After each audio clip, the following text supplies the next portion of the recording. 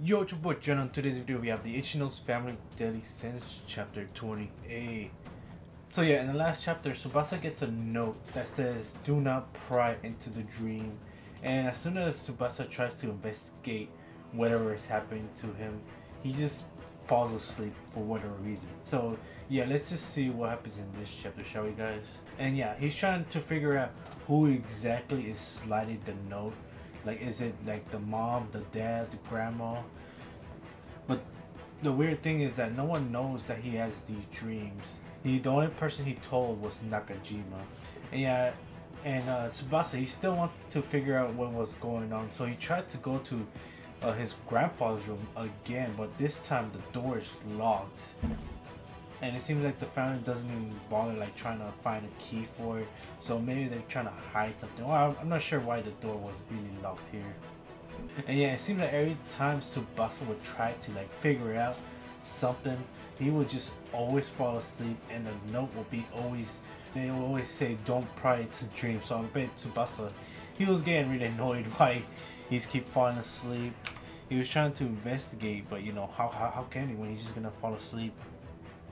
And yeah, him and Nakajima were having a conversation of like, you know, what's really going on or what their speculation is. And Nakajima said something interesting, that it could be like a medication thing, that maybe he's taking some kind of medicine after like he woke up from a coma that's making him fall asleep, but we just don't know. And yeah, again, Tsubasa tries to open Grandpa's door, but this time Grandma kind of stops him, and she was telling him that, like, she told him that no one was supposed to go inside Grandpa's room. And yeah, the grandma was acting very weird, you know, having a very creepy smile, and yet again Tsubasa falls asleep. Yeah, and then we see Tsubasa, he's kind of like drinking a water bottle, and we get to see what was inside, like, or we get to see Tsubasa's mother and what she's been actually giving him to eat for food.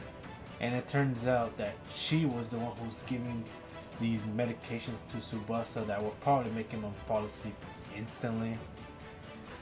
And all she said is that she just wants to have like a big old happy family once again. And I'm guessing I'm not sure why she's doing this. I'm guessing because she wants Tsubasa to be this way or keep doing these crazy dreams. I really don't know. But at least we know at least we know that he's not like, you know, superstition or some crazy thing is like something is causing him to fall asleep, and it was these medicine pills. And I'm guessing they may make him go fall asleep like really fast. And yeah, guys, that is the end of the chapter. Will Tsubasa ever find out about this medicine he's been taking? I feel like the mom would not give him his note. I feel like it's someone trying to warn him, but I'm not sure who. Like, I feel like it could be anybody, honestly. Maybe the father. He's been really quiet. And yeah, guys, that's the end of the chapter. Let me know your thoughts and theories about this chapter. I mean, your guess is as good as mine. I just really don't know. And can't wait for the next one. So yeah, be sure to like, subscribe, and I'll see you next one. Peace.